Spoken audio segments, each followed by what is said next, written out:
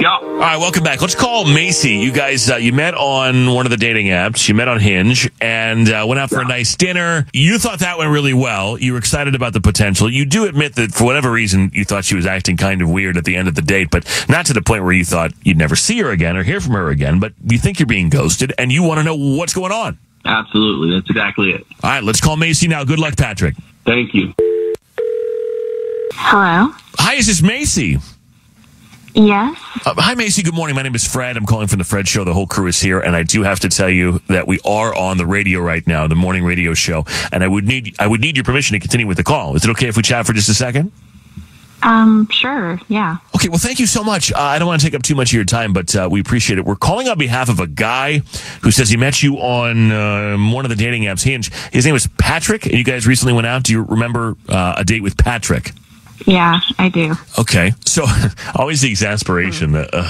So what happened? Because he called us and wanted our help. He says that he went out with you and liked you a lot. He does admit that for whatever reason he felt something weird at the end of the date, but thought that he would hear from you again and that you'd go out again. But he says it would appear that you're ghosting him. Is that what's going on? Well, I guess I'm not really... It was just kind of weird how it ended. How did it end? What was weird about it? He didn't give us any indication. Well, I mean, we went out for like a nice dinner and everything was great. And, you know, I was super into him. We had great conversation and everything. So we decided to go back to his place. We were this is where things can drink. They tend to go awry right around this time, right around the transition between the public place and the private place. Okay, so you're at his house. You had a drink. I interrupted you. I'm sorry. That's okay. Well, yeah, he calls us an Uber, and I think we're going back to his place, but then we show up at a hotel. Oh, okay. All right. So, all right. Then what?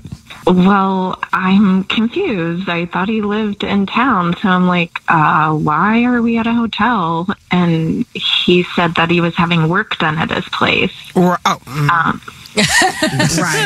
Mm-hmm. Yeah. The old burst pipes again. Yeah. Right. Okay, so you're at this hotel, and you can't go to his house because he's having work done on the house at night, I guess, after dinner. So whatever time this was. Okay.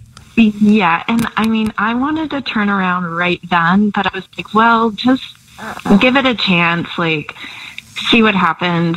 So we, like, step into his hotel room, and there's a little tiny duffel bag in there. I mean, if he's really having work done at his place, like, wouldn't he have more stuff in the room? Okay, so he'd already checked in before the date, and he had a little overnight bag. All right. Okay.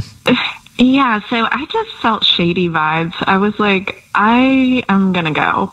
So I called an Uber to leave. What is going on, Patrick, with the hotel? No. I've got my house it's a real mess right now. So, What do you I mean got the hotel. It's a really nice hotel. No, that's I love fine. hotels. Yeah, same with all of us. We love a hotel too. Yeah, what's happening at the house though? Oh no, they're working. They're doing a bunch of work. There's stuff everywhere.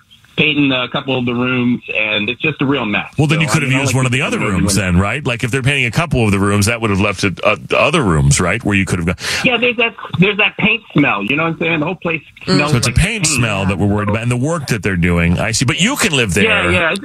You live there the rest of the dangerous. time. Oh, it's dangerous. Right. So I want to be clear. Yeah. I was looking out for her. Okay, so you live in these dangerous conditions, but you wouldn't bring her back there.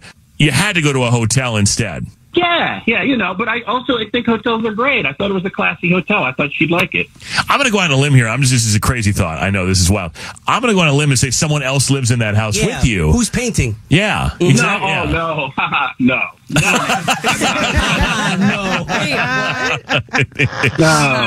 I see. So, Macy, is that the vibe that you're getting? Is the same vibe that all of us are getting, which is that there's more to this story than just some paint fumes? Yeah, I wonder if there was a wife and perhaps some children living in that home. Well, I certainly hope those people aren't exposed to these paint fumes that you want to expose Macy to. Patrick, this is coming off very shady. Yeah, I guess it seems like I just I like hotels and I think it's you get room service. You can go get in the pool. I feel like it's A pool. it's a In the nice pool. place. It's classy. Okay, so you got your little duffel bag. How many pair of drawers in there? Plus some swim trunks. How did that all fit in your little duffel bag, your little man bag? I can run back and forth to the house. Oh, you go back and forth. Oh, okay. You go back to the. Okay. Wow. I don't know. I don't want to stay there. I want to stay there overnight. I feel like it's the toxic fumes. Right. Kind of. That is not a normal thing. You realize that, right? Like if I go on a date with someone and I'm like, I live in the city, but we should definitely go to a hotel instead. I mean, that screams I'm hiding something. Yep. I don't think it seems that weird. Okay, well, Macy thinks that. So, look, Macy, let's say I'm sure all the paint fumes are out now and the paint is dried and everything's fine. So, I'm sure, Patrick, on the next date, you could take her to your house so she could see the house, right? Not quite yet. Okay, oh, yeah.